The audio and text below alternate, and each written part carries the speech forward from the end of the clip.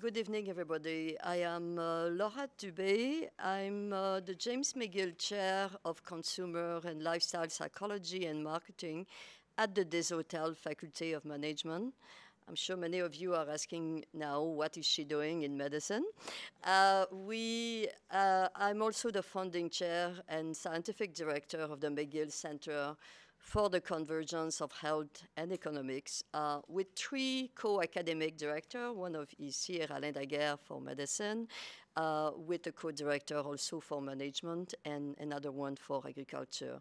And we were created as a McGill Center just 3 years ago, but it is more than 15 years about kind of moving, trying to bring together like-minded scientists in various disciplines with others from the complexity science to see, can we do a better job we have been doing as scientists so far in bringing together the various knowledge that we have, the various metrics, the various models, to address better some of the major challenges since still facing 21st century society, in spite of the tremendous progress we have been making for the last 300 years or not.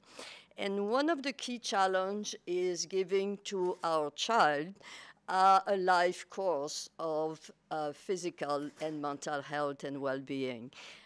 You may be surprised to know, or you may know already, that for the second year in a row in the USA, the life expectancy has been diminishing for the second year in a row. So as a society, as scientists, I think that there is a sense of urgency in getting serious in doing science differently. And tonight, I'm very, very pleased to welcome Jay Belsky, who has been and is a pioneer and leading scientist in terms of how can we better understand the biology, the brain, the environment, so that we can set our children on a life course of physical and mental health and well-being. So I won't take long at all in the introduction. I will very briefly introduce Jay. Jay is the Robert M. and Natalie Reed Dorn Professor of Human Development at the University of California, Davis. His work, as I said, is in the field of child development and family studies. The area of special expertise include daycare, parent-child, and other developmental experience. And not only applying this for children, but also we spend a full day in a more in-depth workshop. And his knowledge has been enlightening our discussion and thinking for the whole day within all type of context, not just into child development. Jay is also, he has many, many awards that I won't list, but one that I think is important. In 2005, he received the Bowlby Ainsworth Award for contribution to attachment research, theory and research. And in the same year, he was listed among the top greatest living behavioral and brain science, living legends almost, based on citation analysis. In 2016 and 2017, he was recognized by the Web of Science as being among the top 1% of scholars cited in the field of psychiatry and psychology. His talk tonight, Beyond Risk, Resilience, and Dysregulation, Differential Susceptibility, and for better and for worse in environmental influences, will be essentially a review of the concept of the empirical evidence and so on, and providing hope that there is an environment out there that is not all bad and that we can act in a positive manner. Jay, welcome.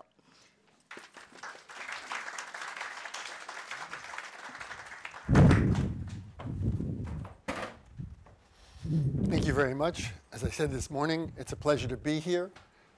I look forward to sharing the ideas, and unless there's something that's not clear, which there may well be, Let's leave questions till the end, if you don't mind. But if there is something that's unclear, I've mumbled my words, please don't hesitate to raise your hand and ask me to repeat it. In fact, if I start talking too fast, being the New Yorker that I am, just slow me down, kind of thing. I don't know if that's genetic or cultural, but it is. Okay. Well, it has long been argued that early and even later in life, developmental experiences and environmental exposures shape who we become. It has long been appreciated that there are individual differences in susceptibility to these environmental influences. The classic way of thinking about such variation in environmental sensitivity is often referred to as the diathesis stress model within the field of psychopathology, or a dual risk model of person by environment interaction. And here we have a figure that my colleagues Marion Bakermans-Kranenberg and Marenis van Eysendorn created to express this notion. And what you can see here is we have the environment broadly conceptualized as positive and supportive versus adverse and otherwise. And here we have more favored, advantaged, positive child development outcomes, or adult levels of functioning, and more problematical. And the basic notion behind the diathesis stress model is that under positive conditions, those who carry a latent risk, temperamental, physiological, genetic, differ not at all from those who don't carry that organismic risk factor. It's only under conditions of adversity that that latent risk becomes manifest. And that's why we conceptualize those individuals as vulnerable to adversity. In contrast, and really the definition of resilience, is the individuals who encounter the same adversity, poverty, a depressed mother, an alcoholic father, domestic violence, you name it, whatever you're interested in, who don't succumb. They're by definition resilient. And that's a framework that's guided research in child development and psychopathology for decades, and let me say, has done so productively. So I want to cast some aspersions on this conceptual framework, but I want to make it clear that it's been functional and has afforded a great deal of progress. So I don't want to throw the baby out with the bathwater. I just want to raise two evolutionary questions that challenge the sensibility or the theoretical robustness of this model. The first is, why would nature craft a developmental system for generating disturbances in development? I don't think anybody who's ever promulgated the diathesis stress model has ever engaged in this question. And I think that reflects one of the fact that questions of ultimate causation, why things function the way they do from an evolutionary standpoint, kind of doesn't get addressed in much of the medical sciences and certainly not the psychological sciences to a large extent. We're very fascinated with effects of exposures and the instantiating mechanisms. But we don't really ask the question, why should functioning or development operate the way it does? And I think the minute you ask that why question, you end up with challenges to this point of view. I think even a bigger question for we developmentalists who study children is, why would natural selection craft an organism whose future is influenced by its earlier experiences? Now, anybody who believes at all in nature and rearing and parenting and whatever else it is never poses this question. In fact, what I'm struck by is in my first 30 years in this business as a professional, to say nothing as, all those years as a student, nobody ever posed this question. The assumption is we humans are a plastic, developmentally plastic, environmentally malleable species, unless you're a radical naturist, it's all in the genes, and they just get expressed and that's the end of the game, that even for those of us who believed even a little bit in nurture, we've never answered this question of why should our early developmental experiences shape us? Because I think the minute you do, you confront a fundamental reality, and that is the future is, and as far as we can tell, always has been uncertain. Well, the implication of that means that if all of us were shaped by our early exposures, and those early exposures were not consistent with what we later encountered, then we would all risk being mismatched to the future. And we'd all go over the proverbial waterfall. It seems to me that nature should have hedged its bets and should have made it so that we all wouldn't follow a socialization lead or whatever experiential exposure lead we might otherwise be, because if that doesn't prepare us for tomorrow, because tomorrow turns out different than today, then we'd be in trouble. And indeed, that leads me, and you know, this isn't just a theoretical idea. I don't like this example, but I use it all the time. The killing fields of Cambodia. Who did the Khmer Rouge murder first when the Americans vacated Southeast Asia? And the Khmer Rouge chased all the Cambodians out of the cities, into the countryside, into slave work camps. They killed and they murdered people like us.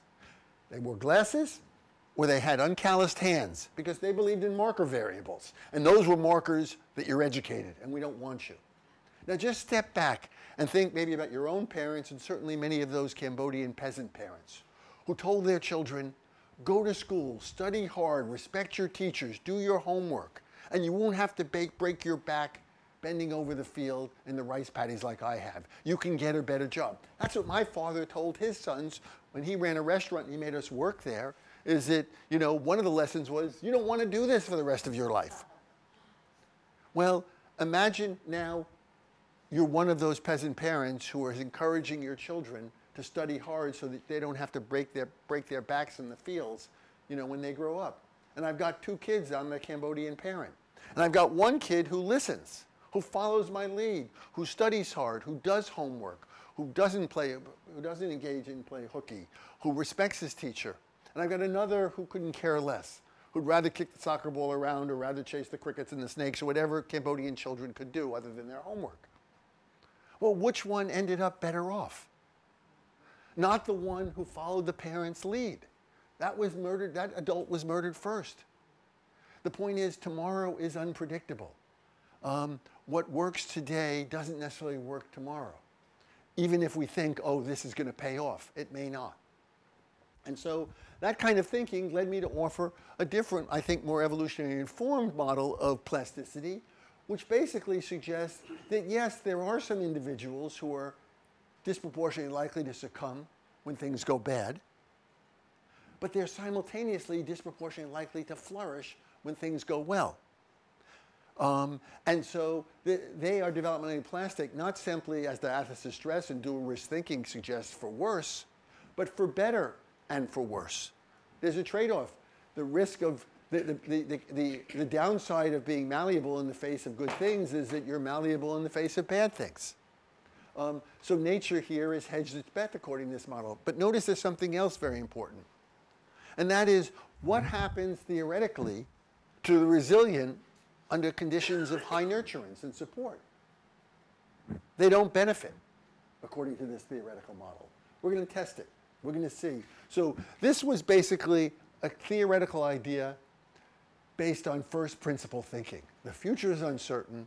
Therefore, we all shouldn't be susceptible to early experiences, or any experiences, because those may not prove to be good leads tomorrow or the next day. You know, this is really, in human development terms, financial portfolio theory. You know, I used to say, what's the first principle investing? Don't invest what you can't afford to lose. What's the second principle investing? Diversify your investments. Don't put all your money in the bank. It could go under. Don't put all your money in the mattress. Your house could burn down. Don't put all the money in the stock market. That could go down. Don't put all your money in bonds. Interest rates could go up. So what does a wise investor do? He or she diversifies the investment. Why? Because over the long term, that generates the best gain. Because nobody knows what tomorrow is going to bring. Somebody could be lucky and put all their money in gold, and wow, it's 1978 and it turns out that's a great move. But, you know, that's just the luck of chance. That's not a reliable strategy. So if you come as an evolutionary thinker, well, the currency of the realm in biology and in evolution is not dollars and cents. It's dispersion of genes in future generations. So the argument basically is, by varying our offspring to be more and less susceptible, we should end up with more of our genes dispersed in future generations than just having everybody susceptible. Because they're all susceptible, but the Khmer Rouge takes over, we're all dead. Well, it's one thing to have a theoretical idea. It's another thing to have evidence that is, you know, in line with it. And so my first challenge, having come up with this idea, was to begin to look, is there evidence for it? So what I want to do this evening is go through first observational evidence that proves consistent with this thinking, and then actually look at experimental intervention evidence that seems consistent with this thinking before drawing some conclusions. So we're going to look at 3 domains of what I call plasticity factors, or experience or exposure moderators. The first is temperament. The second is stress physiology, and the third is genes, both looking at single candidate and multiple candidate genes. And so we're going to begin with the observational data and negative emotionality in babies as a susceptibility marker. Now, this was the first place I looked because there was evidence out there, and it was a big surprise. Why? Because in all my training, negative emotionality, having a difficult temperament, being easily susceptible to distress, being hard to comfort, was a risk factor. That exposure was always conceptualized within the diathesis stress framework as a bad thing if things went badly. But middle-class, well-functioning, educated, capable, affluent, resourced families could cope with it. It was only in the face of adversity that that risk factor went from being latent to manifest and predicted all sorts of adverse outcomes. Well, what we're going to see is evidence that that's only half the equation. Because here's an early study from 2011 looking at how maternal empathy affects children's aggression and disobedience as indicated by their CBCL externalizing scores. And what do we see? That as expected, there is a relationship between empathy and externalizing. The more empathy, the less externalizing. The less empathy, the more externalizing, but only for the kids who had difficult temperaments. For the kids who had average temperaments, maternal empathy, and I'll say this again and again and again, is water off a duck's back. In fact, if you understand this and you want to take a nap, you're not going to miss a whole lot. Here we have the same thing with a different environmental exposure. Now we're looking at the effect of marital conflict, high versus low, predicting also behavior problems more generally. Lo and behold, and that's at 2 and 3 years of age. Here we have infant irritability, and lo and behold, for the kids who have low temperament irritability, whether or not you grew up in a high conflict or a low conflict marriage makes no difference for your behavior problems. But if your parents engage in lots of physical violence versus they engage in constructive approaches to dealing with disagreements, that makes a big difference, for better and for worse. That is, under low conflict conditions, you have the least behavior problems, less than these guys. And under high conflict conditions, you have the most. We have, a way of thinking about this is that these negatively emotional, difficult temperament babies, like some genes we're going to see, some genetic characteristics, have a huge reaction range. They can go from being complete misfits to being sort of really capable and skilled people. In fact, I can tell you, you had a webinar, you folks did a webinar last week with my son Daniel. And I didn't realize this until well past Daniel's adulthood, but he was the most impossible baby that you can imagine. And I always said, I literally said 2 things from that experience. One was, I'm surprised there's not more child abuse, because I wanted to wring this baby in this toddler's neck again and again and again, because he was just that difficult. The other response I had was, I'm glad we got him and nobody else did. Because while I could feel like I wanted to wring his neck, I didn't.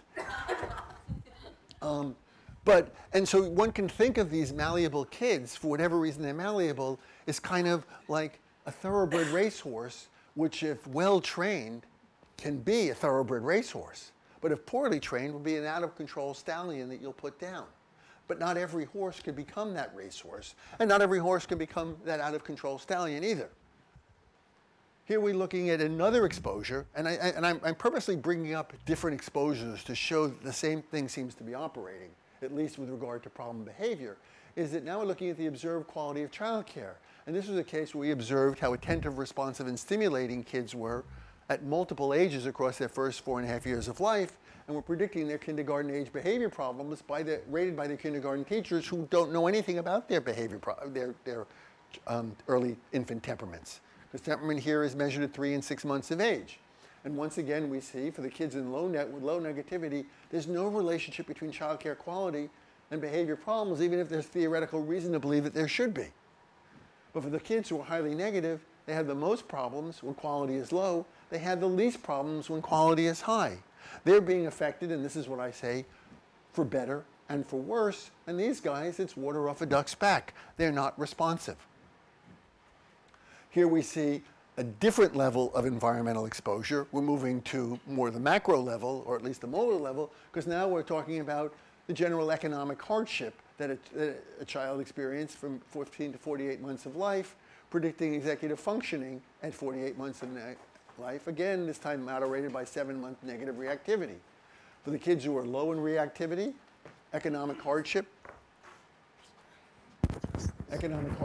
makes no difference. For the kids who are high in negativity, they have the best functioning under low chronicity of economic hardship and the worst functioning down here. So we've seen maternal empathy, quality of childcare, economic functioning. Let's move beyond temperament to a physiological level, stress physiology. Now this is important because when I started looking for evidence or running work to test the hypothesis that kids are differentially susceptible for better and for worse, I had a theoretical idea, I had a prediction. I had no mechanism. But about the same time, completely independently, Tom Boyce and Bruce Ellis were developing a set of ideas, not on an a priori theoretical basis like I did, but on a post hoc empirical basis. And their hypothesis was that physiologically reactive kids, in particular, would be highly responsive to good and bad environmental inputs. And this was based upon a finding that came out of Tom's 1995 study showing, completely to his surprise, that highly physiologically reactive kids had the best health when they grew up under affluent conditions and the worst health when they grew up on non-affluent conditions. But for kids who weren't highly physiologically reactive, you had none of those environmental effects. So Boyce and Ellis eventually developed a notion that stress physiology is the mechanism for instantiating developmental plasticity. Now what's interesting is not only did they have a mechanism where I didn't, they were of the opinion that this differential susceptibility, this differential plasticity, was itself environmentally induced. We're not going to get into that, but I want to highlight this. They didn't deny the possibility that there were inborn genetic differences in plasticity. They were just emphasizing the environmental induction of plasticity. I, in contrast, was entertaining and emphasizing, as we'll see, the genetic basis of plasticity. I wasn't denying that it could be environmentally induced. I just was not thinking about that. So this becomes interesting in contrast to where we'll go genetically, because central to Boyce and Ellis's view is that this stress physiology that looks like it's a plasticity factor is environmentally induced, so that it's experienced in exposures that not only affect development, it affect the capacity to be affected by experience and exposures. So here we see, looking at effective change in paternal depression symptoms, predicting change in internalizing from 8 to 54 months as a function of children's evening level of cortisol. And as predicted, the kids who have high levels of cortisol, when their father's depression goes up, they increase in internalizing problems. When their father's depression goes down, they do just the exact opposite. The kids who have low levels of evening cortisol, father's change in depression has no effect on change in the kids internalizing.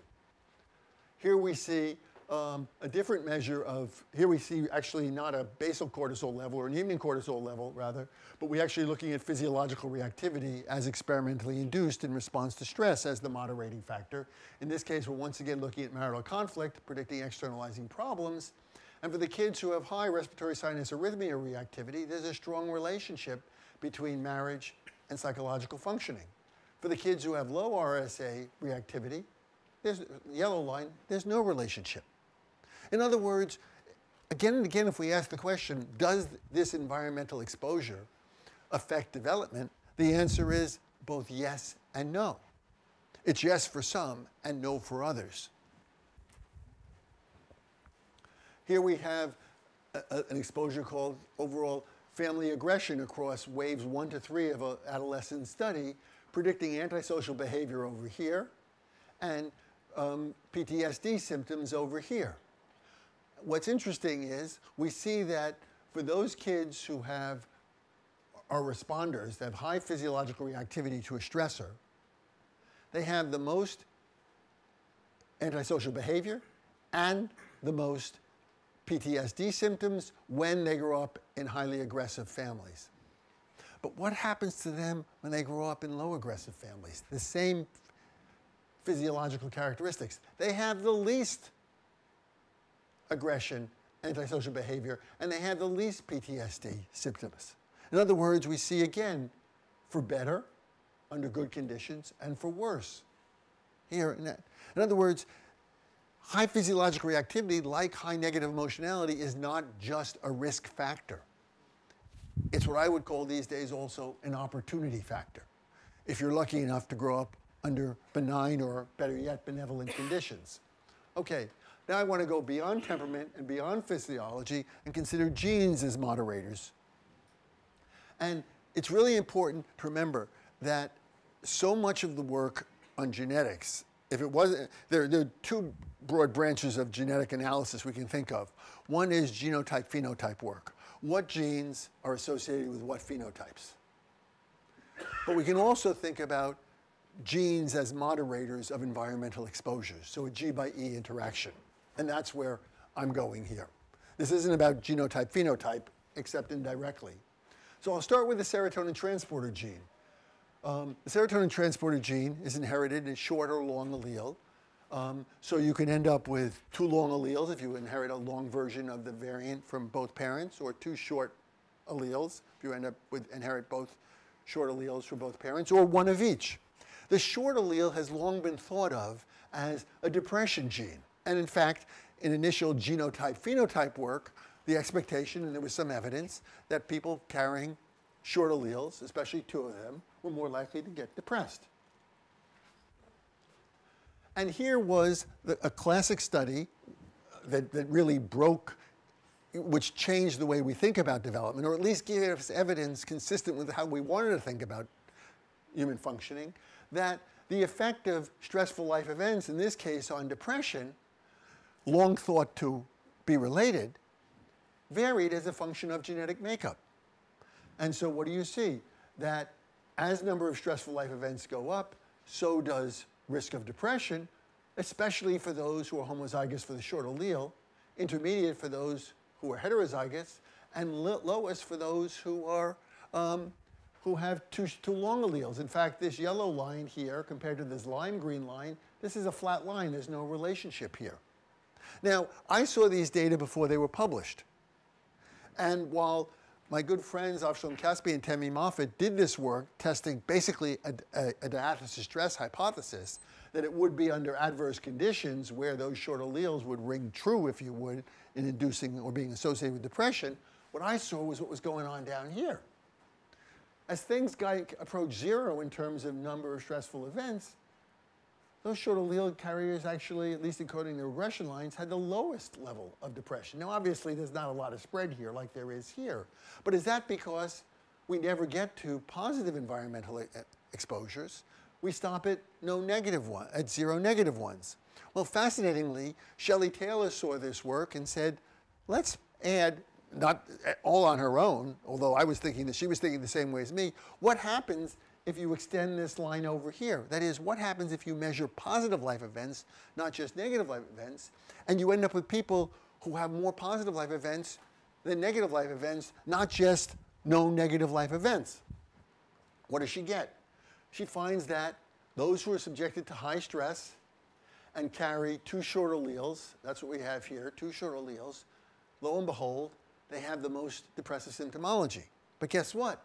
If you have that genetic foundation, two short alleles, but you're exposed to low stress, you have the lowest level of depressive symptomology.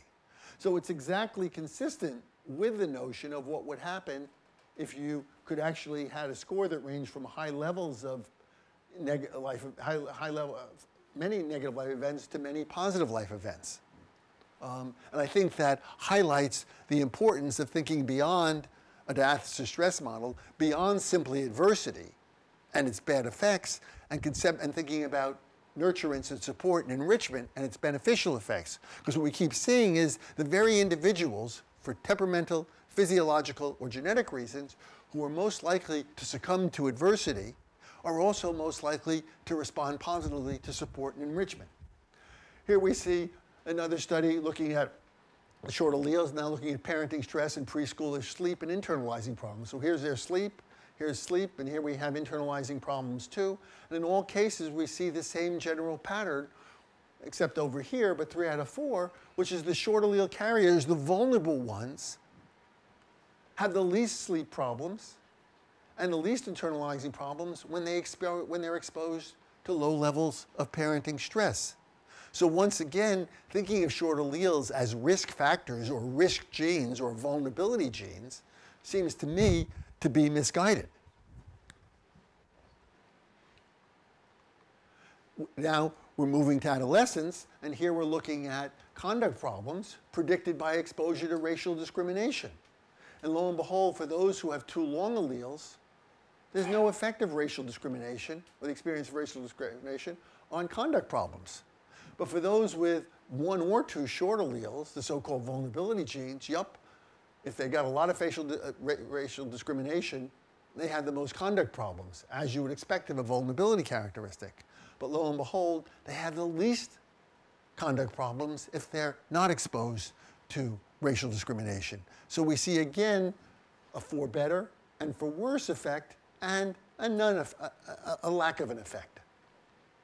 Here we're looking at a different exposure. Now we're looking at school level drinking. So we've got a bunch of different schools and kids within those schools, and some schools, more kids drink.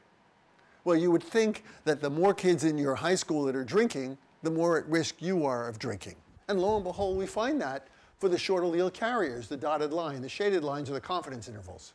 So here we see for those with 2 short alleles, if your school does a lot of drinking, you do a lot of drinking. If your school doesn't do a lot of drinking, you don't do a lot of drinking. If you are long allele, the amount of drinking that goes on in your school doesn't matter at all. You're immune to the would-be adverse effect of lots of drinking or the apparent beneficial effect of little drinking. So does school level drinking matter for how much your son or daughter will drink as an adolescent? Yes and no, but it depends, it looks like, on the genetic makeup of that individual. Here we're looking at negative emotional behavior in marital interaction. So I particularly picked out this slide because now we're dealing with adults. So this is how much negative emotional behavior is going on in a marital interaction, predicting change in marital satisfaction over a 13-year period. For those who carry 2 short alleles, if you had lots of negative emotional behavior 13 years earlier when these Berkeley scientists studied marital interaction, your marital satisfaction declines, as nobody surprised and would expect. However, if you have only 1 short allele or 2 long alleles, that same exposure makes no difference. And so who ends up looking best in terms of their marital satisfaction 13 years later? Those who carried the risk, so to speak, but weren't exposed to the risk. So it's not really, so I would argue once again, thinking of short alleles as risk factors only is a misconstrual of what's going on. And my point really is, more broadly, that for good humanistic reasons, being over-concerned with adversity and its effects on dysfunction and pathology misses the developmental dynamic, because it basically only thinks about risk and not about opportunity. Okay, the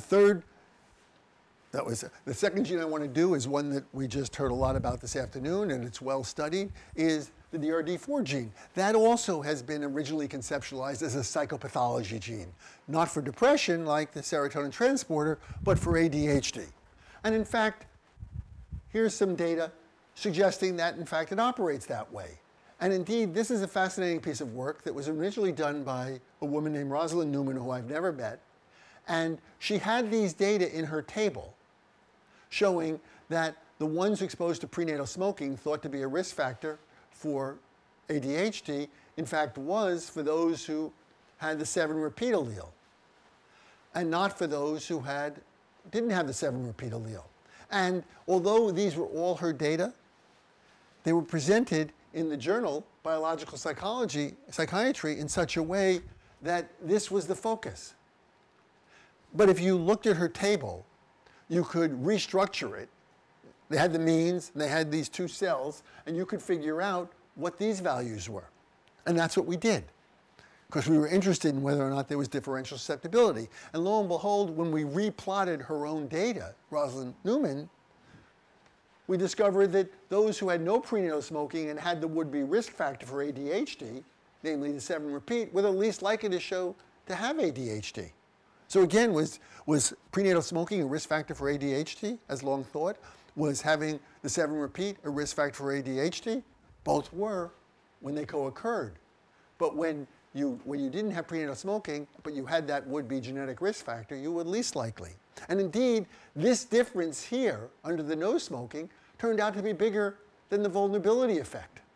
The beneficial effect was bigger, and she completely missed it.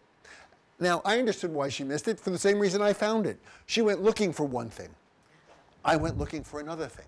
And so when we wrote this up as a letter to biological psychiatry, we invited her to co-author it with us because we didn't want to sort of cast aspersions on her. She was working from a paradigm that was well established. Our point was to show that that paradigm is missing some important factors.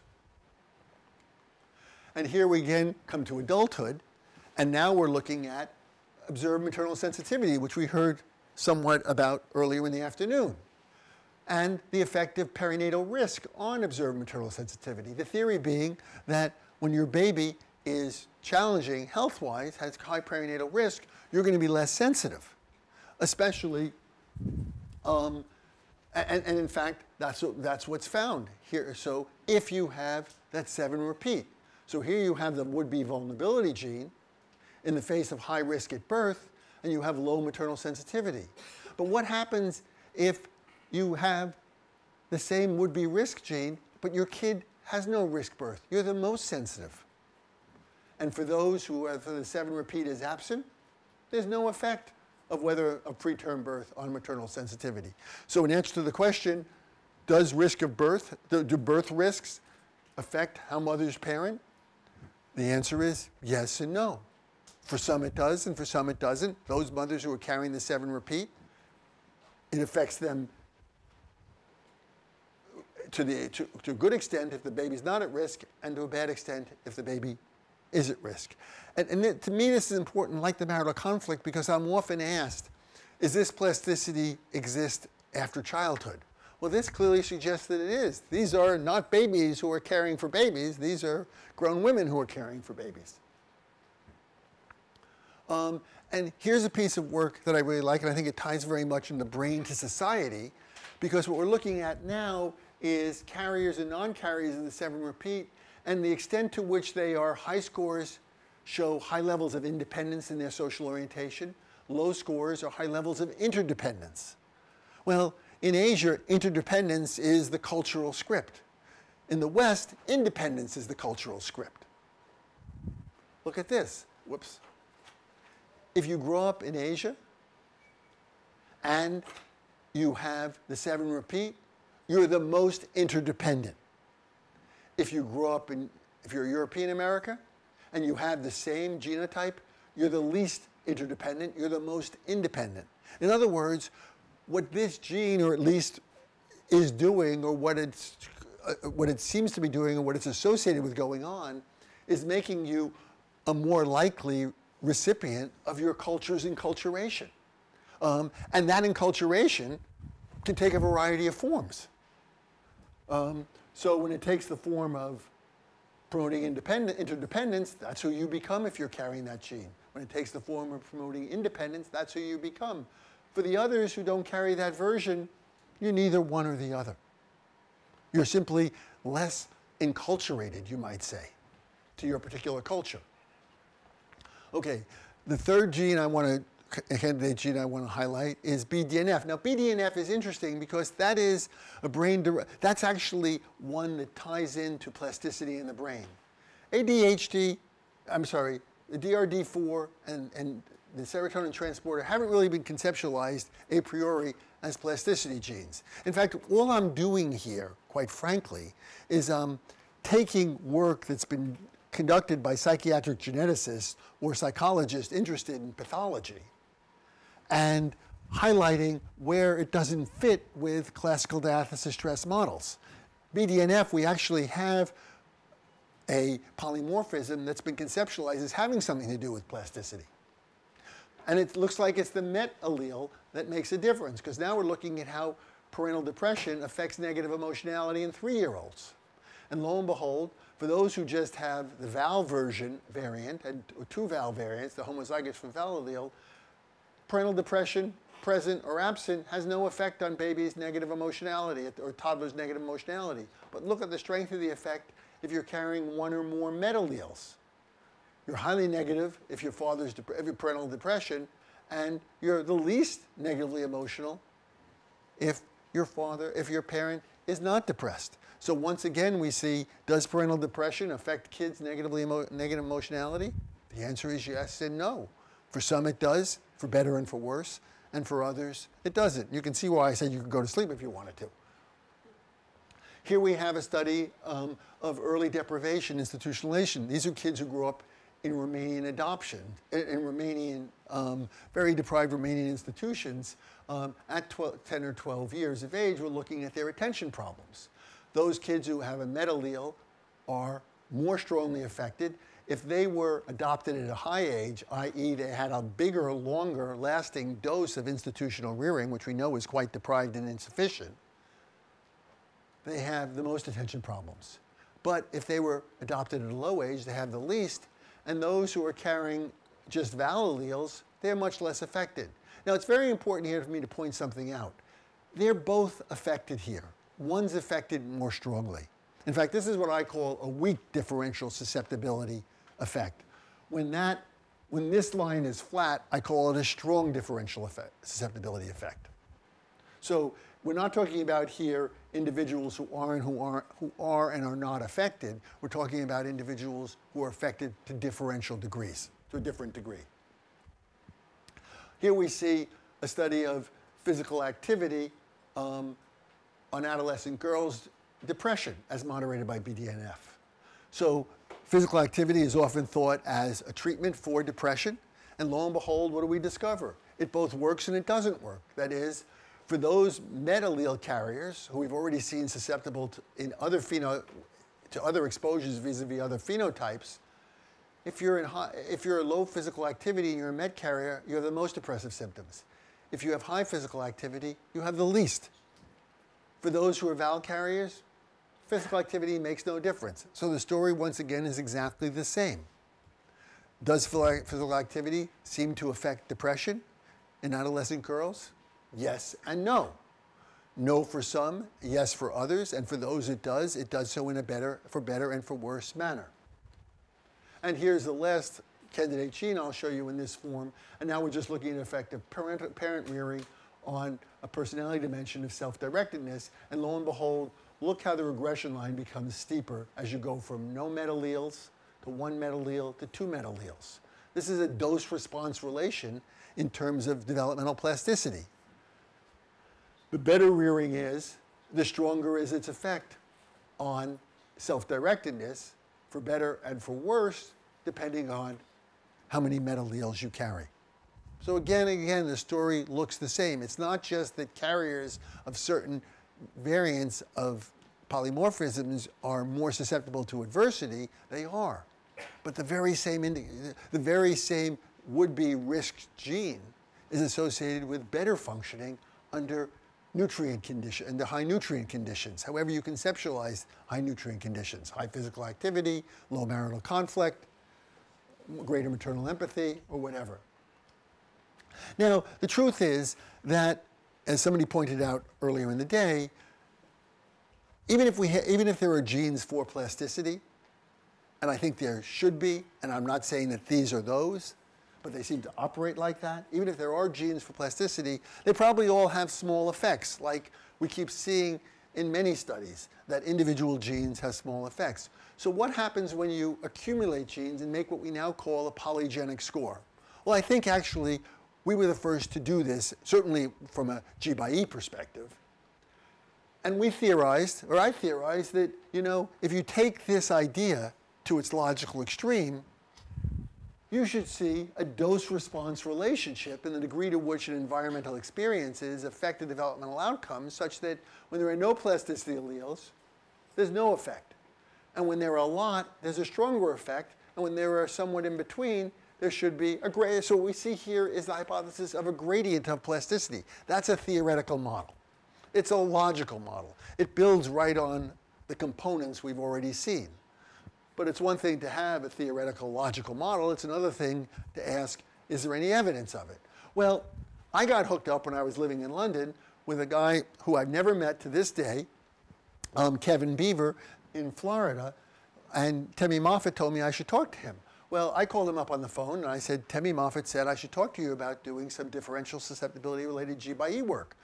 And I said, what I'm interested in doing is looking at a multiplicity, a polygenic approach. We didn't have that term at that point, but I wanted to put multiple genes together in the same way people put multiple environmental factors together.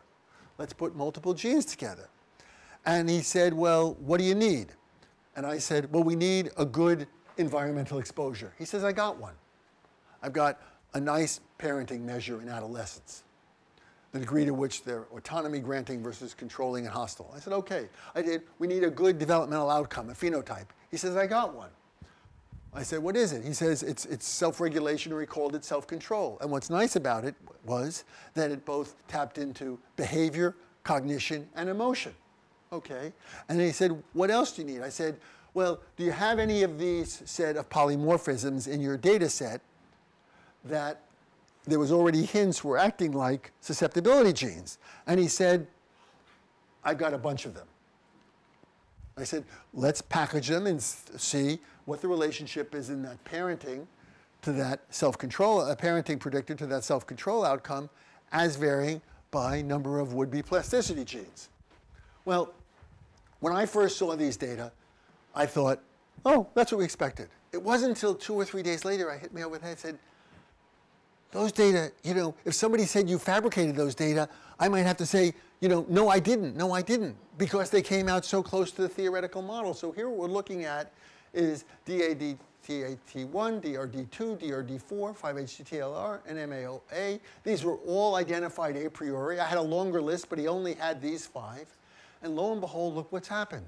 If you have 0 or 1 plasticity alleles out of these, there's no relationship. 2, there's a little bit of relationship. 3, there's a little bit more of a relationship. 4 or 5, there's even a stronger relationship. There's a gradient of plasticity, such that under good parenting quality, you have the most self-control. Under bad parenting quality, you have the worst self-control as a function of your genetic makeup. And so so I would say there are 3 different ways these days which people make polygenic scores. One is this. We just had a handful of suspects. This study, this data set opportunistically, this is the Ad Health study, by the way, had a limited number of them, of which 5 were on my list. It wasn't biologically informed. It was informed simply by other G by E work that threw out these genes as potential plasticity factors. We saw today some work by Patricia in which, better yet, one is thinking biologically and say we've got some biological systems here, underlying systems which we think are important.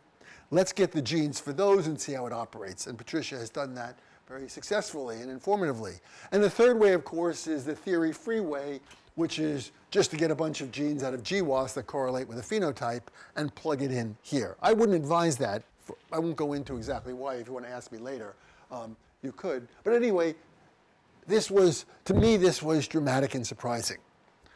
But I'm not the only one who subsequently discovered this, because here we have, back to the racial discrimination study, looking at adolescents' risky cognition, the extent to which they endorse deviant behavior, belief and need to be tough, focused on the present over future orientation, engaged in risk-taking. This is a black adolescent population in Georgia, in rural Georgia, and lo and behold, when you put 5-HTTLPR and DRD4 together, each of which we've seen already, we could have 0, 1, or 2 plasticity alleles, and discrimination at times 3 is predicting this latent risky cognition factor to a degree that's a function of the number of plasticity alleles. The more would-be plasticity alleles you have, i.e. the more short alleles or the more 7 repeat alleles you have, the stronger is the association for better and for worse.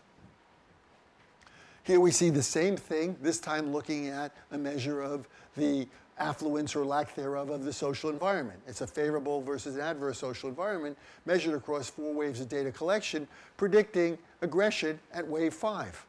Again, looking at just 5-HTTLPR short alleles and DRD4 7 repeat. You see the same association.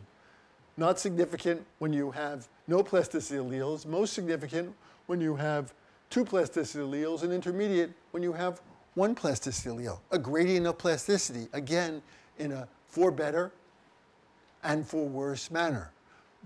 The more plasticity alleles you have, the more you're affected by an adverse social environment when it comes to your future aggression. The more plasticity alleles you have in a favorable environment, the less aggressive you are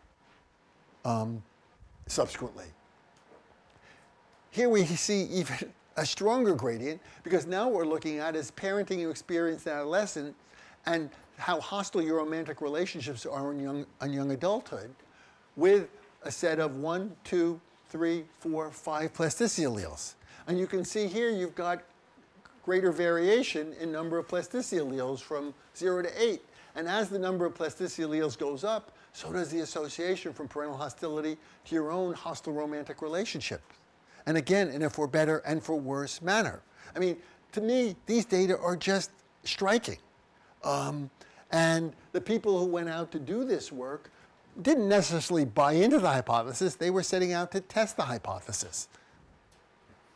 And here we see now a similar finding, family economic status, predicting young adult economic status, moderated by genetic plasticity, 1, 2, 3, 4, 5 different polymorphisms. And most importantly, and this is critical, this is a sibling comparison. That is to say, what we're looking at are siblings who have no 2, 4, 6, or 8 possible plasticity alleles. Now, to me, this is critically important because when I first came up with the idea of differential susceptibility, my thinking was that this is a strategy for families to vary their progeny. That is, if we're parents, we don't want all progeny, or biology doesn't want, Mother Nature is wise enough to say to us, you don't want all your kids who will listen and do everything you want them to do. Because we have the Cambodia example. So what Mother Nature should be having you do is varying the degree of malleability of your kids. Some will be highly socializable in the direction you want, and some will be not. And up until this work, all the work I've shown you has been between family. That is, we have kids in this family who have 1 or not plasticity allele, and kids in that family who have different number of plasticity alleles. Here we have kids in the same family. So in other words, they've got the same exposure to family economic status. But to the extent that family income predicts their own income as adults differs by the number of plasticity alleles in the family. So you want to know why 2 or 3 or 4 kids in a family develop differently, even if they are getting exactly the same socialization? It's because they differ in their susceptibility, for better and for worse. In fact, I think what we have here is why non-shared environments come out so strongly in behavior genetic work.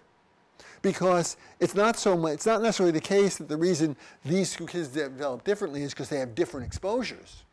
It's because these 2 kids, even when they have the same exposure, are differentially affected by it. And to me, that makes lots of sense, because even though I think it's best if my kids become cooperative, nice, sharing, and all those good things that we middle-class affluent families want our kids to be, if tomorrow turns out to be, Trumpian to extreme, that might be a fool's errand. Now, what's also interesting I like about this study is, and this is something I probably should have emphasized and didn't, which is, at some point, everybody falls off the cliff when things are bad. That is to say, think of it this way. You have a bunch of people, they jump out of the 2nd-story window. Some will walk, some will twist an ankle, some will break a leg, some will break their back. Out of the 14th floor window, everybody's dead. So it's not like it's not like there are going to be some people who are immune to the worst that life has to offer. At some point, everybody's going to succumb. That wasn't clear, I think, in the earlier graphs. It becomes clear really here, that by the time household income is 0, everybody's paying a price for it, even if it's not the same degree. All right, but everything I've given you so far and showed you so far is observational data. And we know that observational data, lots of other stuff could be going on.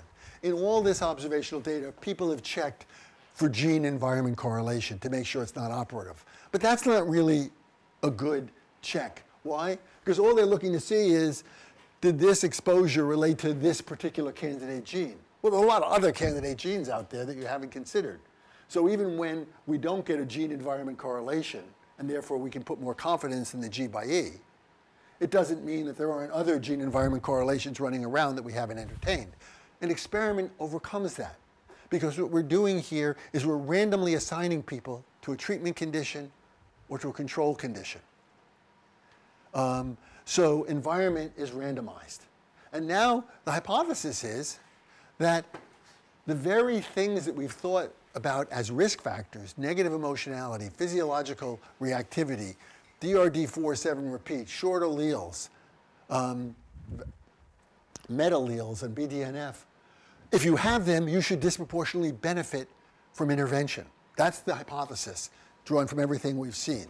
Now, the interesting thing is that while the field of medicine and psychiatry and psychology and education has spent decades studying who succumbs to adversity with a focus on organismic individual characteristics, your temperament, your physiology, your genetics, when it comes to looking at the heterogeneity of intervention effects, the only place we seem to go to is fidelity of treatment. How well was the intervention administered?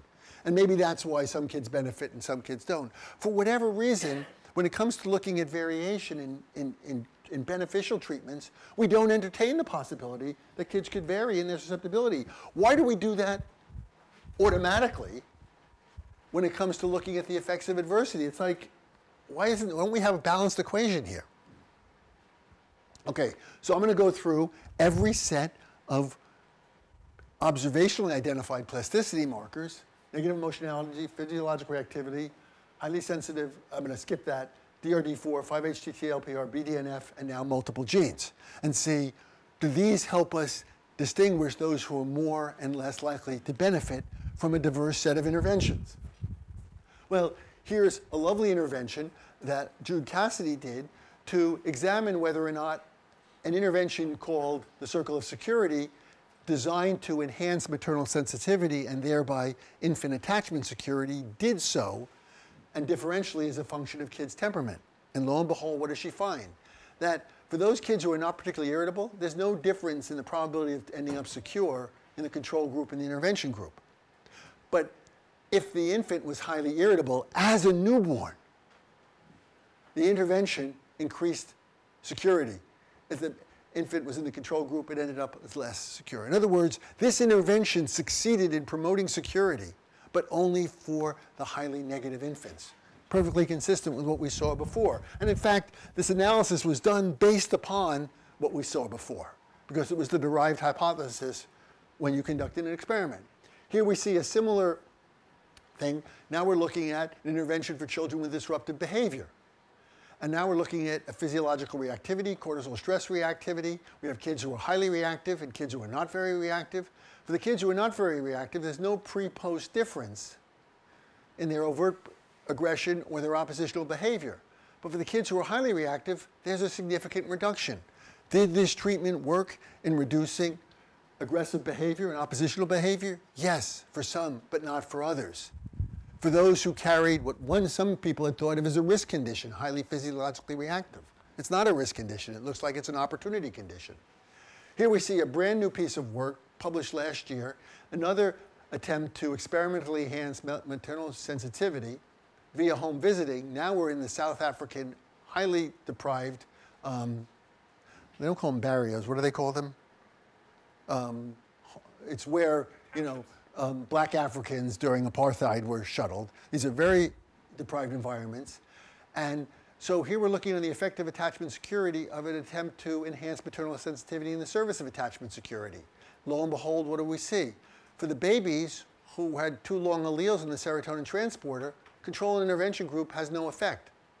But if you had a short allele, the intervention to fostered your mother's sensitivity promoted attachment security. And if you're in the control group, it didn't. In fact, this group and these two groups don't differ from each other.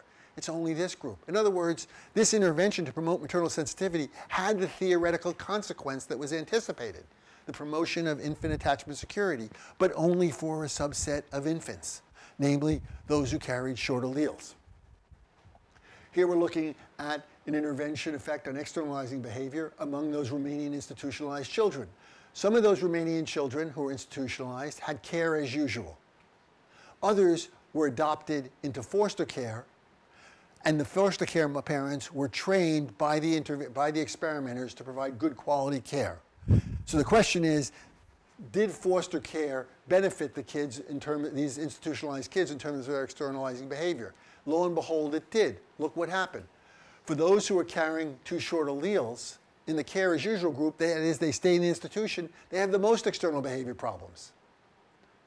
For those who were in the intervention group, they had the least behavior problems, for better and for worse. The intervention was very effective, but only for the kids who had short alleles. For the other kids, these groups are not different. Here we see the same study, but with repeated measures looking at perhaps the behavioral signature of institutional rearing, which has been recognized since the 1940s, which is indiscriminate friendliness. Kids who grew up in seriously depriving institutions in Romania and elsewhere have been found to be overly friendly, to be ready to approach almost any adult indiscriminately. Makes a certain amount of adaptive sense. If nobody's caring for you, try anybody. And if you can get them to care for you, better yet. So what we have here is a repeated measurement of that phenotype at baseline, 30 months after intervention, 42 months after intervention, 54 months of intervention. Some of them were in the care as usual group with no plasticity alleles. We're looking at 0 or 2, 5-HT and BDNF. Some of them were in the care as usual group, had 2 plasticity alleles. The foster care group, none. The foster care group, 2. Basically, before, there's no difference. But look what happens by the time you get to 54 months. Who's got the most indiscriminate friendliness? The kids who were in the care as usual group and who had short alleles and met alleles. The same genotype, if they were in the intervention group, have the least indiscriminate friendliness. This is a huge difference. They've gone up, they've gone down, and the blue and the yellow have basically stayed more or less the same. In other words, the intervention was powerful in reducing indiscriminate friendliness, but only for some who had opportunity alleles, which is short alleles on the serotonin transporter and met alleles on BDNF. This is a different intervention. Now we're looking at the DRD4, 4 to 7 is the moderator. This is looking at externalizing behavior development from screening to pre-test to post-test to follow-up, as a function of video feedback, parenting intervention to promote more skilled, positive, responsive, rewarding parenting and less punishing parenting. You see the same thing. Who started out with the most problems? The kids who had the intervention and had 7 repeat. But they're like the kids, there's no difference here. But what happens? Who ends up with the least problems? The ones in the intervention group who had the 7 repeats. The ones who were in the intervention group but didn't have the 7 repeats, here they are with the other guys. The intervention didn't affect them. Now, the interesting thing about this study is, like several of the studies I pointed out, this is a study that's looking at a child outcome, child behavior problems, externalizing problems, but via a parenting intervention. The intervention was designed to promote more skilled parenting. Well, within that skilled parenting, within that treated group of parents, you might expect that some of those parents that intervention worked for, they became more skilled. And some of those parents in the intervention group didn't benefit them the most. Well, that would lead to the expectation, I would think, as it did to the authors, that where you're really going to see a difference is not just if you were in the experimental group and had the 7 repeat, But if you had the experimental repeat, if you had a 7 repeat in the experimental group and your parent changed a lot versus a little. And that's exactly what they found. Because so here are the 7 repeats who were in the experimental group whose parents changed a great deal.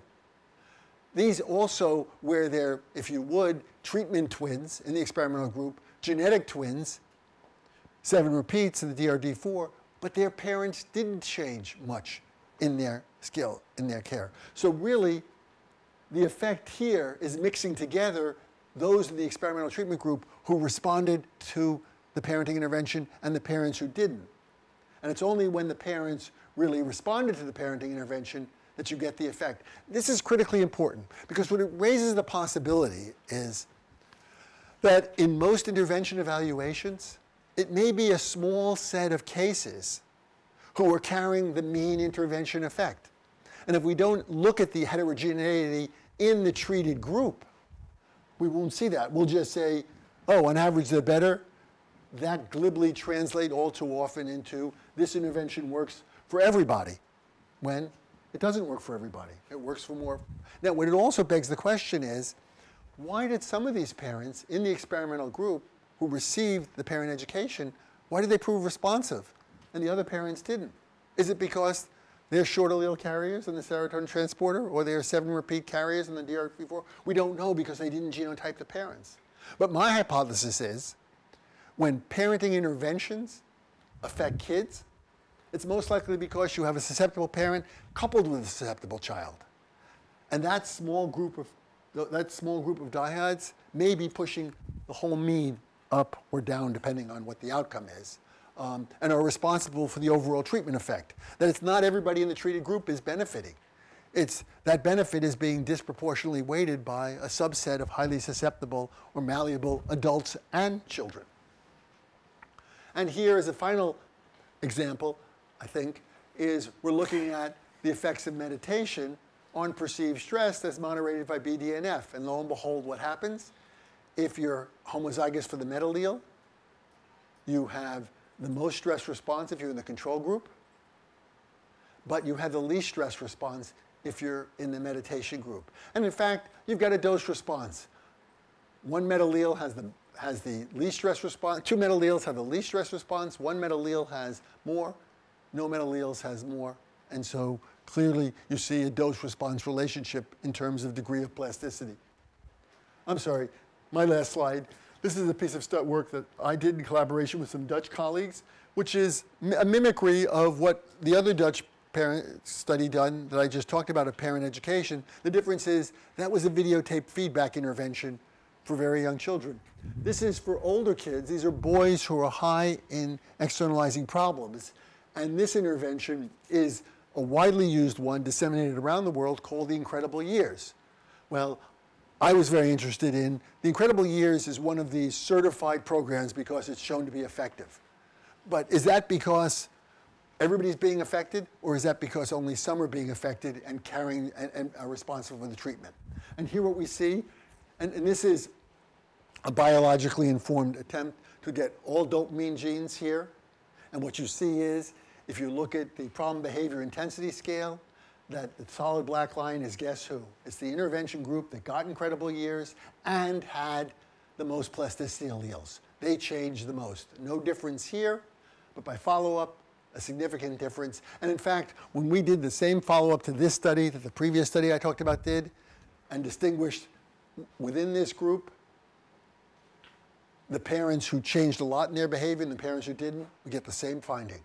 That it's a kid with plasticity alleles whose parents were in the treatment group and who changed a lot in their parenting, who is carrying the overall treatment effect. There is an overall treatment effect, but it's not equally distributed or randomly distributed. It's being affected by the susceptibility, the individuals who are most susceptible. All right, that's all the data I'm going to show you. It's a simple theme, quite frankly.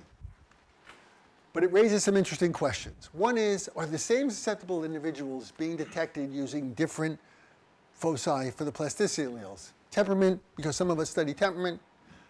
Physiology, because some of us study physiology. And genetics, because some of us study genetics. Well, there's reason to believe that that might be so. Why? Because there's some evidence that short allele carriers are more physiologically reactive. There's some evidence that more physiologically reactive kids have more negative emotionality. And there's also some evidence that short allele carriers and 7-repeat DRD babies are more negatively emotional. So this may be a classic case of that elephant, where some of us are holding onto the tail, it's genetics. Other people are holding onto the trunk, it's temperament. Other people are holding on to the legs, that's physiology, and therefore we think that's what's important. What's important is that we've got the elephant. One of the things that fascinates me is we seem to lack a language for upsize plasticity.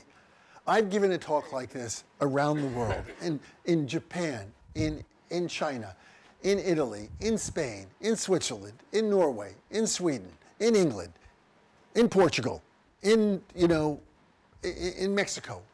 And I asked the same question, which is, if we have a word in our vernacular for individuals who are disproportionately likely to succumb to adversity. They're vulnerable. What word do you use to characterize individuals who are disproportionately likely to benefit from support and enrichment? I have not found a language around the world, and I ask this to people, where there's a word for that in the vernacular, an obvious word. And I say to people, think about it, email me, come up with a word. Nobody has. I come up with one word.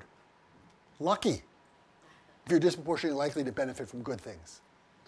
But is that the reason why we haven't seen differential susceptibility? We've only been stuck in a diathesis stress world. Because we have a word for vulnerability, but we don't have a word for upside differential plasticity and likelihood to benefit.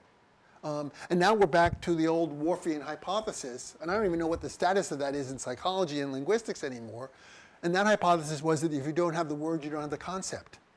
Well, we clearly don't have the word, and we haven't had the concept. Because, as I've already said, when it comes to looking at variation in who's likely to benefit from intervention, we don't go to organismic characteristics for the most part. We go to number of sessions attended, training of interventionists, fidelity of program. Yet, to repeat, when we want to understand why some people succumb to adversity and other people don't, we go right to organismic characteristics, whether it's temperament, physiology, or genetics. Kind of strange. In fact, I will say this to you. What I'm offering is a strikingly simple idea, that there are individual differences in developmental plasticity, which comes down to a certain extent, that for some of us, nature may matter more than nurture, and for others of us, nurture may matter more than nature. And that is a very kind of, in some ways, simple and summarizing solution to the nature-nurture controversy. It's not nature or nurture, and it's not just glibly, oh, it's the interaction. It's that some of us have been born or made to be responsive to our environments. Because sometimes in the past, and therefore presumably in the future, that pays off. And some of us have been designed to be more fixed strategists, who just go left or right or up the middle almost no matter what. Because that has paid off in the past. And we've inherited the genes to do that. But this is, I think, a critical issue, which is I've been talking mostly about people being more or less developmentally malleable, developmentally plastic, or environmentally susceptible to influence. And as I already pointed out, that shouldn't be meaning yes or no, that you're all malleable or you're not at all, because it looks like there's a gradient of malleability, at least when we look at multiple genetic variants polygenically. But now we come to a more complex question, which is this plasticity domain general across everything, or is it domain specific? Now, I think of myself. I think you could have given me all the best musical education in the world, and it wouldn't have made a damn bit of difference.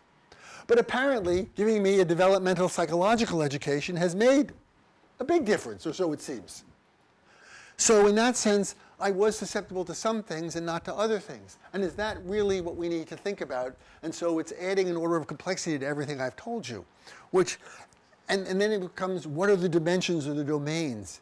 Is it what the stimuli are, what the nature of the information is? And so do we have essentially a bell curve of plasticity, where at the extremes you have people who are not responsive to anything, the prototypical fixed strategist. I am the way I am almost no matter what. And then we have the prototypical chameleon. I am affected by my exposures almost no matter what they are.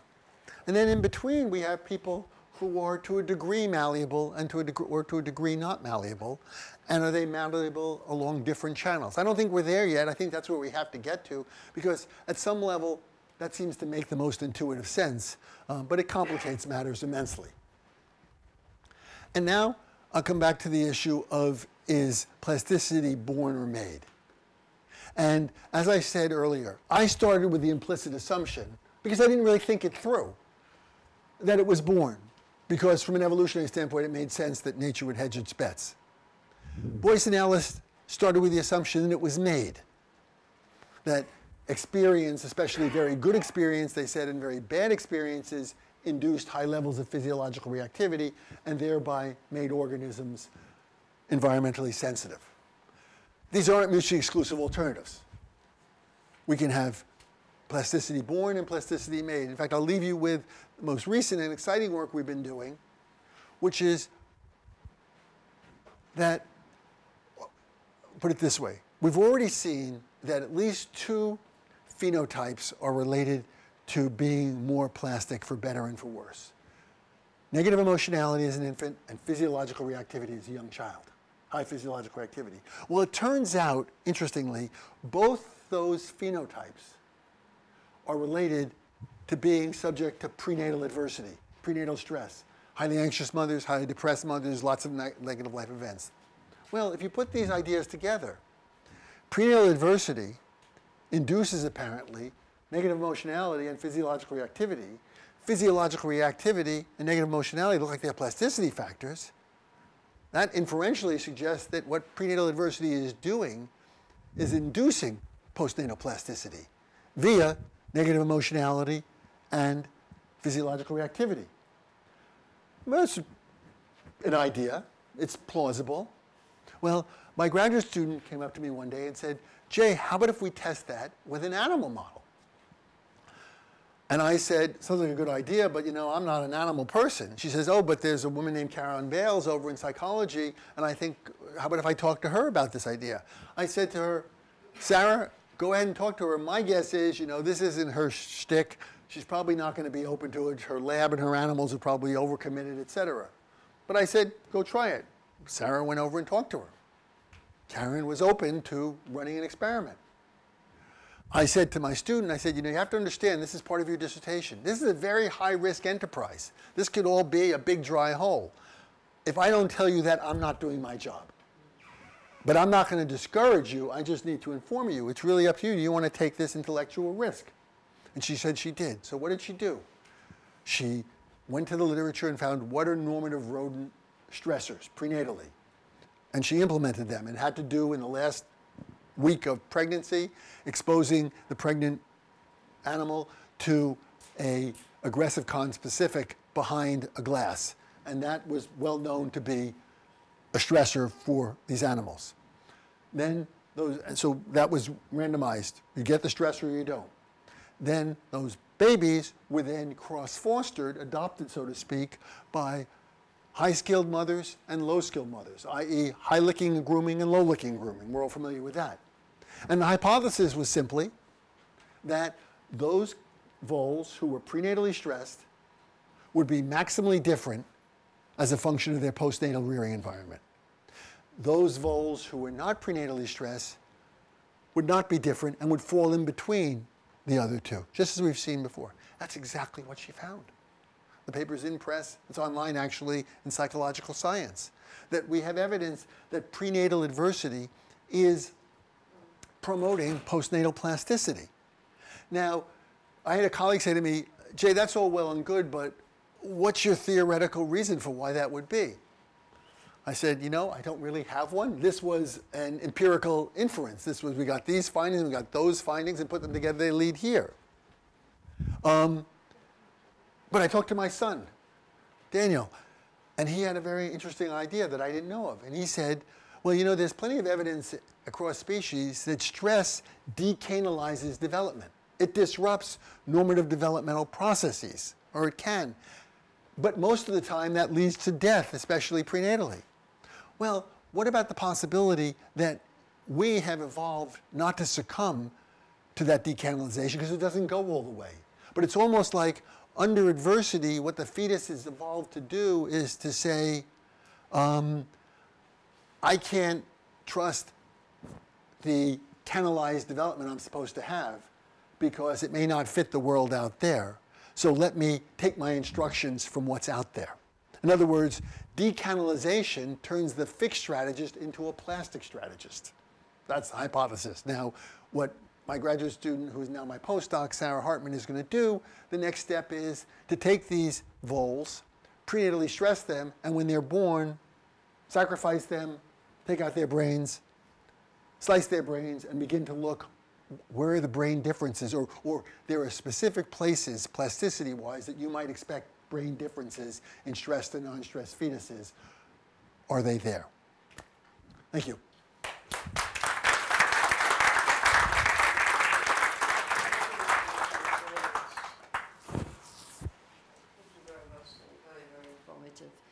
Yuko, live, please.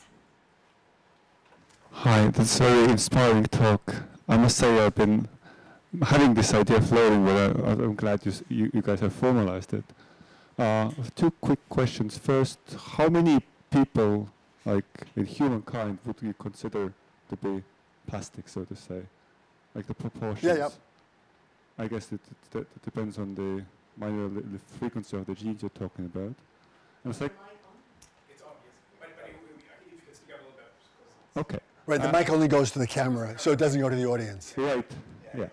But you heard me, I guess. Yes, okay. Let me take the first question first. Yes. Okay, the first question is, what percentage of individuals are plastic? Well, I get that question a lot. And I think the first answer is, should we presume, well, the first answer is, it looked like it's the minority, not the majority, because all the variants, be it DRD4, 7 repeat, or short alleles in the serotonin transport, whatever it is, they're minor variants. So especially when you start putting together multiple genes, there are going to be fewer and fewer people with more and more plasticity alleles, apparently. So it looks like they're the few, not the many. And maybe that makes sense. Maybe we can't all be open and susceptible. We'd have too many leaders and not enough, too many chiefs and not enough Indians. But then let me challenge you and say this is, why should we presume that's exactly the same in every population? And think about it this way. When would it make sense for plasticity to evolve? If within a people over a historical period of time, there's no relationship between the present and the future, within or between generations, then it wouldn't make sense to evolve an internal guidance system based on incoming cues, because it wouldn't have any accurate forecast. By the same token, if today was a perfect or really, really strong predictor of tomorrow, why would I build in plasticity? The genetic variation would just go to fixation, and we'd all be designed to fit that environment, which is why all fish have gills, because variation in breathing doesn't get the job done. It's really only when there's some degree, I don't know how much, degree of relationship between present and future that it makes sense to develop a capacity to program development based on the present in the service of the future, it seems to me. So that says to me that in different populations that have different exposures to predictable environments, we should see different rates of plasticity. So in environments in which they were mostly today and tomorrow and the next day were stochastic, we don't select for plasticity. Environments where there's a probabilistic relationship between what today is, tells you about tomorrow, we should have more plasticity. In environments in which that relationship between the world today and the world tomorrow is so strong, we also shouldn't have plasticity. So in that sense, I would love to see a demographer or a geneticist come along and say, we know populations and we know something about their histories of their environments over long stretches of time. Would we find different rates of short alleles or 7 repeats in the DRD4 or other plasticity factors? And the follow-up question would be that all your data is about children being having plasticity or not, but do these traits also follow up to adult life? Okay, remember they weren't, I purposely highlighted, maybe you took my recommendation and took a little nap. Remember we had some marital behavior being affected and we had some parenting be affected. So those are adults. But one of the most interesting studies that's been done was done with caregivers of Alzheimer's patients.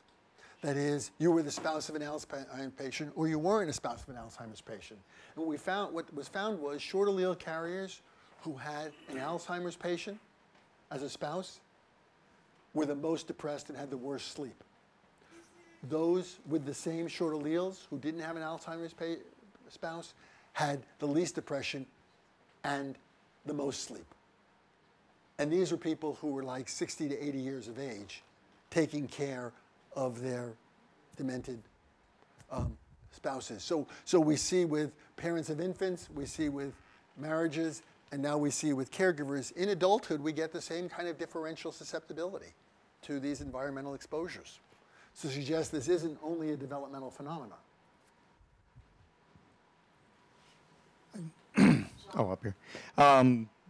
Thank you for a very beautiful talk. Although to show diversity in disciplines, while you found the talk inspiring, I found it a bit depressing because I work with Lorette to look at how do we model interventions, public health interventions in a population. And this would seem to raise lots of questions about how one designs an intervention. I mean, I do computational modeling, so immediately my mind drifts to what's the asymptote of this? Does this seem to imply that we should do genetic sequencing in order to understand whether our intervention will work and then segregate those children that it will work in? I mean, there seems to be some very huge ethical considerations here because it's if I'm doing this intervention and it's not going to work on 90% of the people, why bother doing it? So I mean, have you? I'm you know what? I realize I left out, and I'm glad I did.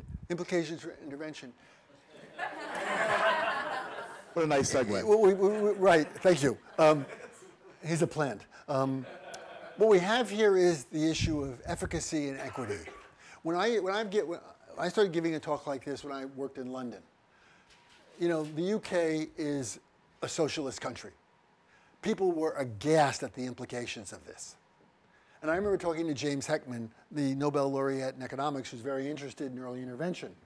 And I explained to James how the English responded to these kind of findings and aghast at the notion that you might target, God forbid, those most likely to benefit and serve them first or only because they were so obsessed with equity. And James, being the economist that he is, kind of looked at me and like kind of, what are they smoking? What are they drinking? You know, it was obvious that, you know, that's the nature of the beast, that's the nature of the beast. But let me say a couple of things here. I don't see, and the thing about my English colleagues and their socialist orientation is they think they've got the moral high ground. Where is the moral high ground in taxing everybody to provide services to people that don't work? And in fact, so I come back and wonder about a couple of things. Most importantly, and I wrote an editorial for an op-ed for the New York Times a couple of years ago in which I made this point, although people didn't get it, which is that there are two reasons why these interventions aren't working for maybe a lot of people. One is because those people are not malleable, end of story. The other possibility is they're malleable, they're just not malleable to what we're dishing out. And so the moral of the story seems to me that to the extent we have more and more evidence of this, to this extent, and we can get to the point where we can reliably say, we don't have an abundance of resources, we're going to triage, and we're going to go for those people who are most likely to benefit and serve them first. But we're going to keep seeing if we can develop alternatives to the people who are not responsive. Now, some of those people who are not responsive, my guess is, are not going to be responsive to a whole lot. But some of them might be responsive to something else. But I think sticking our head in the ground and saying, I don't like the implication of this, which is what so many people do. It's kind of like, you know, I don't want to learn about physics, so I'm going to climb up onto that mountain, and I'm going to strap feathers onto my arms, and I'm going to jump off and try to fly. Whereas if you came to grips with physics, you'd develop propulsion and lift because you'd have engineering and you'd have aerodynamics. So, and just as importantly, It may be, for example, let's say these people are not responsive currently. But we heard a lovely piece of work today where somebody presented a virus to target a gene, if I recall correctly, in mice, and all of a sudden that opened the door that wasn't open before. So let's say these effects might be, let's just take a popular idea, that these differential effects are epigenetically mediated. That the reason the intervention works for some but not for others is because for some the epigenome is responsive and for others it's not. Might we develop pharmacological drugs to open that epigenome and let it be environmentally induced? Seems plausible. But having said that, we should be really concerned about that idea. Because the minute I can make everybody susceptible, I have an awful lot of control and power. You know, stop and ask yourself, who became a Nazi and who didn't? Maybe people who didn't were not susceptible. Maybe if I can make everybody susceptible, we'd have more Nazis, more Trump voters. Yeah. Oh. Thanks very much for the talk and for a whole body of work that I cite frequently. I study prenatal maternal stress, and I love interactions, and so I spend my life looking at graphs like you've shown, and depending on what the results tell me, I either invoke vulnerability stress because I don't have the upside, the upside, or I invoke differential susceptibility. Can they both be true in different situations, or anytime I'm invoking vulnerability stress, it's just because I'm not going into the positive? I mean, I think the latter point is possible, but I wouldn't bet on it. That is, I think there are probably real stress processes, and there are real differential susceptibility processes.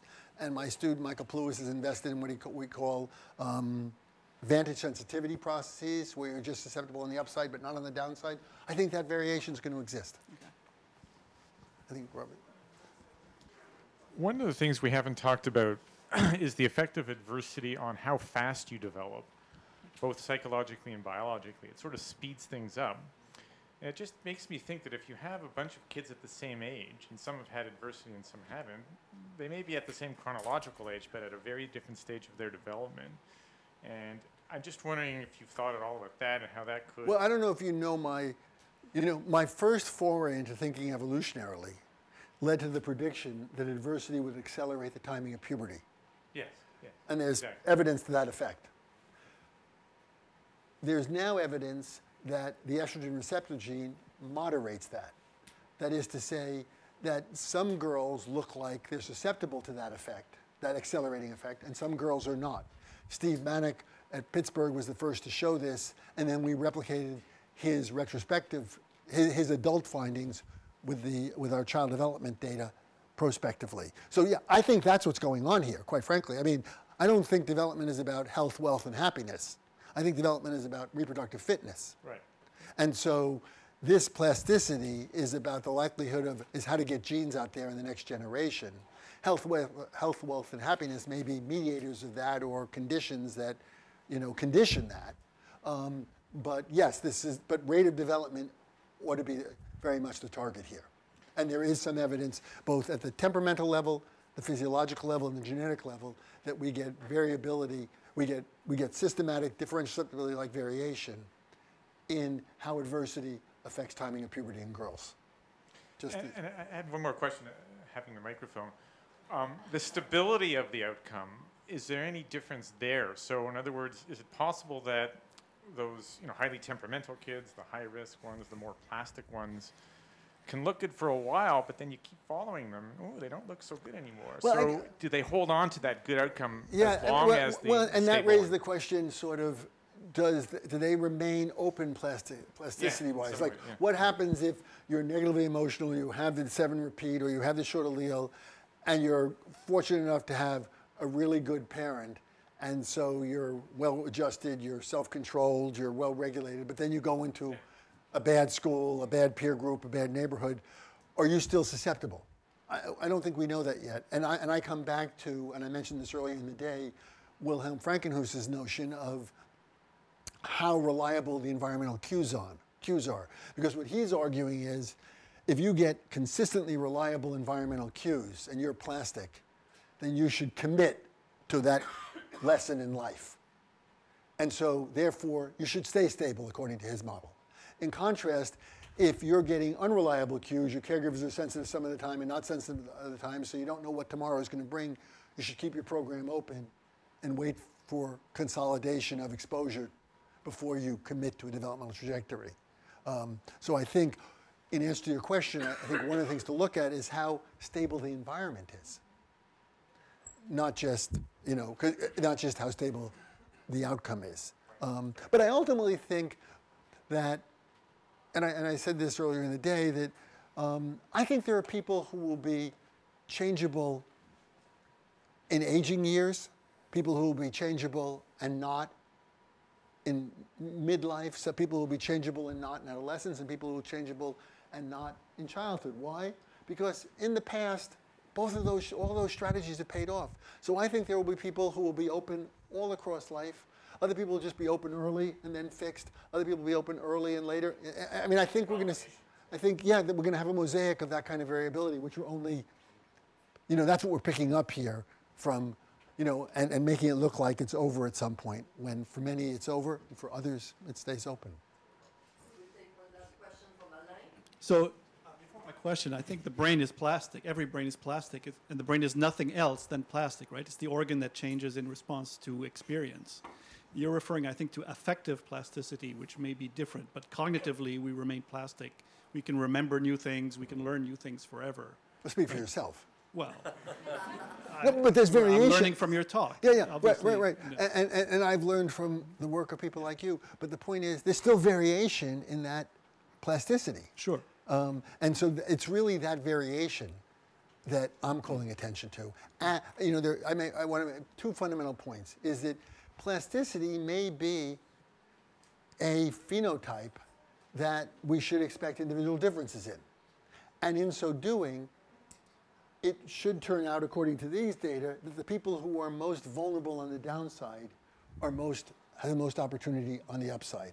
And I think both of those ideas, at least from a human development perspective, are actually new ideas, because we presumed everybody's plastic without considering individual differences. But actually, my main question to you is, you could say that the stress diathesis and the plasticity models are really not in opposition. No. Because it may be that most of the action is on the negative side, right? Except for that prenatal smoking. Sure, there are examples, but in most of your graphs, most of the differences are, and goodness might have a ceiling effect, right? If you're a kid, if you have loving parents, you're educated, you're fed, you're vaccinated, you can't get better than that. But on the negative side, there are probably different levels of abuse and negativity, and so... Yeah, I wouldn't disagree. The only point I would make is maybe we see more downside variation because we've spent so much more time studying adversity than opportunity. But yes, I think in principle, it's an empirical question. I wouldn't disagree with that at all. Okay, read last one this time, Spencer. Just have a question more, or ask you to comment a little bit more about the co-occurrence. So you mentioned, I think, more in passing about the missed opportunity for genotyping the parents as well, to see the degree to which, if the parents perhaps are plastic and the children are plastic, what might be the effect of that? And I'm just wondering if you could say a little bit more theoretically about whether you might expect some amplification, whether there'd be some kind of substitution of the. I just would have a very simple model, which is if you don't, at least from an intervention standpoint, if the parent's not susceptible, then how can the kid be affected through a parenting intervention? If the parent is susceptible but the kid's not, well, then why do you expect the change in the parent will affect the kid? So it's when both the parent and the kid are highly susceptible that you're going to see maximal benefit. And that's what I think the two parenting intervention studies that have bothered to look at this have both shown, which is that the treatment group, when the kids are plastic and they're in the treatment group, they benefit the most. But within that treated group of plastic kids, it's the ones whose parents change the most who are the ones who change the most. So I think it's the coupling, and this is why I said what I said, which is I wonder in how many of these parenting interventions or in interventions to promote good quality childcare or interventions to enhance teacher education, it's when both the deliverer of experience, the teacher, the caregiver, the parent, and the recipient of that experience are both maximally susceptible that you're going to see the biggest effect. And that effect may be big enough to carry the whole group along, even if it's a minority of individuals.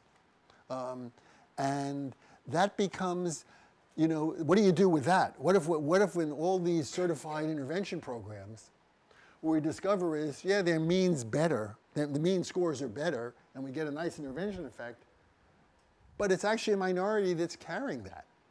I think that, changes the way we look at these treatments, because all of a sudden we have a treatment by organism interaction. You have one last question. And that's really 7:15. That's really the last one. No one else. Well, actually, I have two. It's one. A and B. Well, it's a two-pronged question, but it's. Go for it. At Georgetown University, my recent research was with Dr. Robert Clark and Dr. Clark, husband and wife. They both run labs at Georgetown University, Lombardi Comprehensive Cancer Research Institute in Washington, D.C. Okay. Just before I moved over here to Montreal. So the research that they're conducting is basically autophagy, the impact of isolation on autophagy with regard to women. I don't want to say women. It's actually we want to look at. We hopefully want to apply the research findings for human beings, but it's done with animals' mind. But looking at autophagy, or rather the impact of isolation on autophagy in this case, we're hoping for human beings,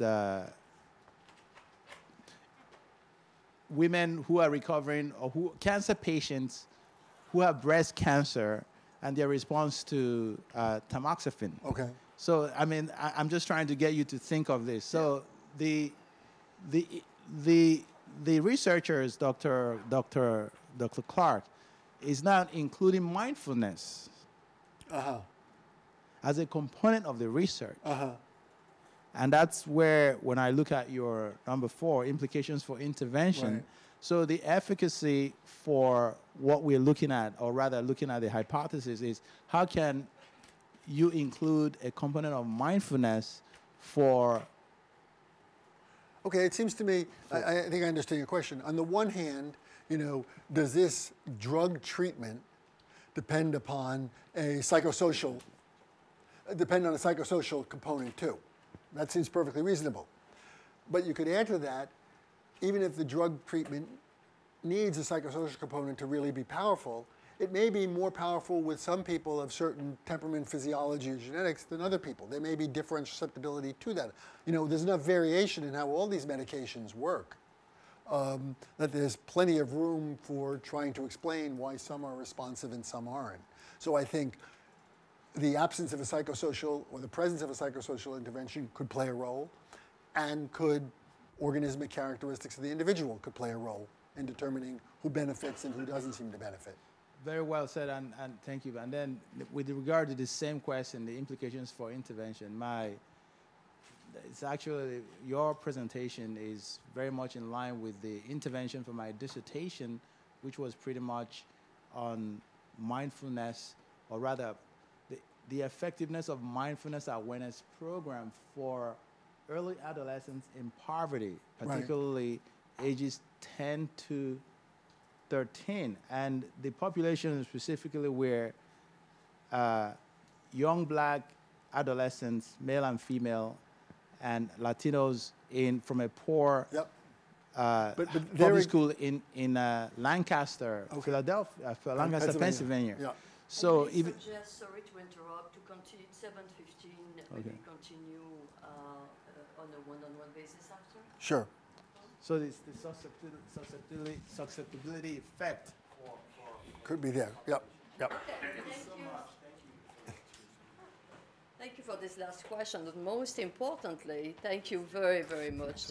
You have been so generous and so insightful for your insights and your lifetime. What is your next line of work to advance this differential susceptibility? You have the voles, but yeah, and you know, looking at prenatal adversity effects in different samples and you know, that kind of thing. Thank you very much. Thanks to all of you to be here tonight. We have those Brain to Society seminar every 2 months. You might want to Google. Thank you very, very much. Thank you.